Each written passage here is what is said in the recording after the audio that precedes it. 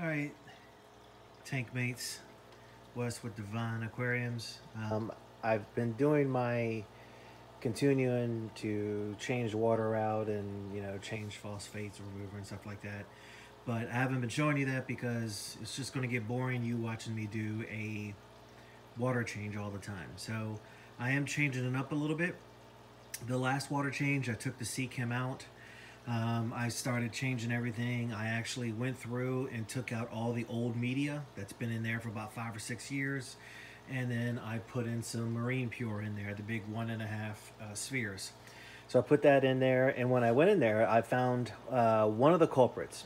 One of the two reasons why I have high phosphates is two reasons. One, I left filter media in there too long. I went back and looked at all my notes. When this happened about a couple years ago, or I'm saying about a year or two ago, actually it was probably 2019, it happened. I went out of town. I was out of town every week, I should say. So my filter media, I left a bag of coal in there. Well, not coal, but filter media in there, and I left it in there for about 6 to 8 months. On top of that, I found in my biological, where my C-Chem matrix is, I had a sponge filter right there, and it was the fine sponge filter, and it was there. It's been there for 5 or 6 years. So between those two, I'm thinking that was the incubator for the phosphates. So I took all that out. I put new media in. I used marine pure this time. I still have some C-Chem matrix that I'll put back in there. But I took all that out because it wasn't being cleaned well enough, just me dumping it in there. So I just started all over. But I replaced one canister at one time, and then replaced the other canister filter media at the other time. So what I did is I put that biological media in there, and then I put 2 of Chemi Pure Elites, which is great for phosphate removal. I put 2 in this one right there. So now I'm going to put 2 in that one. I know, I usually either put Chemi Pure Elite or C-Chem's matrix carbon in there. Fluval makes a nice carbon as well too, but I usually use C-Chem or Chemi Pure. I'm going to stick with Chemi Pure this time. Chemi Pure usually says 2 to 4 months. I usually do it every 2 months, 2 to 3 months actually. Most likely I do it every 3 months, but this time, just because it makes it easier, because I would replace it, March, June, September, December, and it was just easier for me to remember. With this high phosphates though, I think I'm going to do it every 2 months with this. So that's what I got going on. I'm going to add these 2 things of Chemi Pure Elite. Here's the other one. Sorry, I'm in the process of also putting these up underneath my shelving unit. And then I also got some gems that I'm also going to put in there as well too. So that's what I got going on. That's the latest update. I'm not going to video me doing the water change. Everybody knows what a water change looks like. But I may take pictures of what the Chemi Pure and everything else looks like in my canister filter. Alright, so here's the little gems. You can see the difference, the size difference between the gems and the big spheres. So I just put that in there, just get a little bit added more to fill in the gaps. I still have 1 tray left of C-Chem matrix in there. I want to leave that in there, so I definitely know there's beneficial bacteria that's going to grow in there real fast without putting my tank in the shock. New tank syndrome, everybody knows what that, usually most of you guys know what that is. So that's what it looks like. I'm going to fill this up, and then I'm going to do the same to that tank, that filter right there. Okay, change of plans. I also ripped out all the Kryptondelata, whatever you call it. I will tell you, be very careful buying that plant because it spreads all over the tank.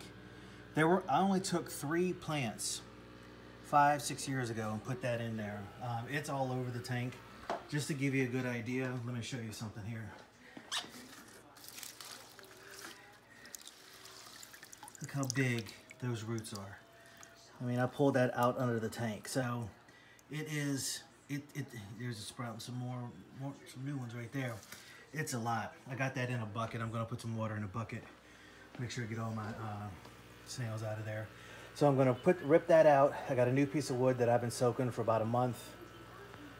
I'm gonna I love this Telanthera, so I'm putting that in there. I have one little Anubias plant, and I have some, what else do I have? I knew I have something. I got another plant, oh, right here. We bought another beta, so I got a Ponogentin, whatever you call it. So I got some bulbs. I'm gonna stick that in there, and we're gonna see what that does. I didn't get all of the crypts out. All my cories are not happy though. Look at them. I mean, I have about 20 cories in here. They multiply like rabbits, man. So there's more over here, right there. Oops, I gotta fix that. So let me put this back, or stop this and finish what I'm doing. All right, tank mates. Here is the new scape. So here's my angelfish. Here's one of my autos. Well, that's one of the fat ones. So I got this spiderwood in there. Right there, some Telanthera. That's where I put the Anubias. Got another Telanthera right there. And I want to get some more Java fern for right here. Or jungle val. Really get that up. And actually I just noticed in the center, right there is a hole. So I may put one single Java, not Java fern, but jungle val in there. So this is sort of the new scape. I put that auto, or whatever it's called. So I have a couple right there to fill the gap there, and a couple right back there. I got to move that aerostorm back over here. As you can see, now you can see that that's the 500 watt heater, and then this is the 300 watt. The suction cups aren't working anymore, but so that's what I got going on. And then again, I have that polyfill filter in there. I don't know where it's at, but I got polyfill filter in there that changes colors to tell you what's going on. And then Chemi Pure Elite, 2 of them in there. Polyfill filter, Chemi Pure Elite in there.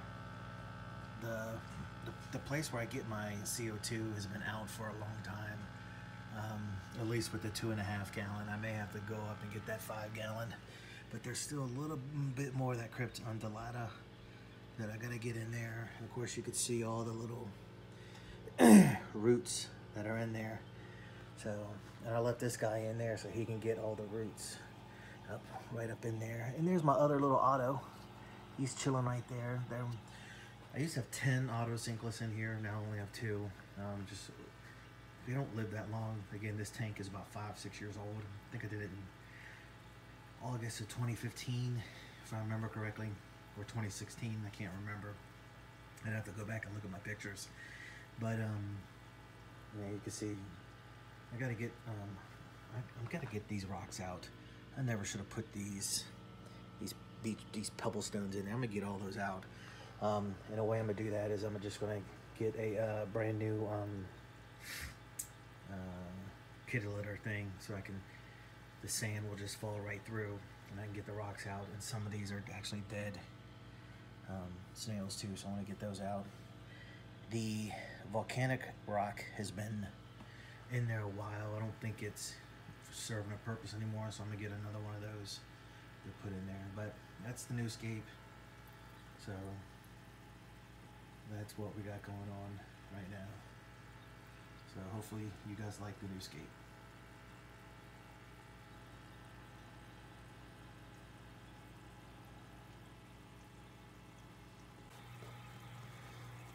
Okay, a couple hours later, I finished the water change around 2 p.m. It's about 5:30, 5:35. I can't see that far away.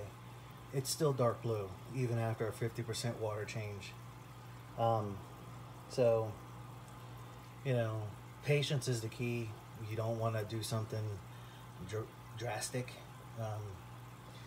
I mean, I did take out that big tree that did have a lot of that green hair algae on it. So, I'm gonna check it in a few days, and then go from there.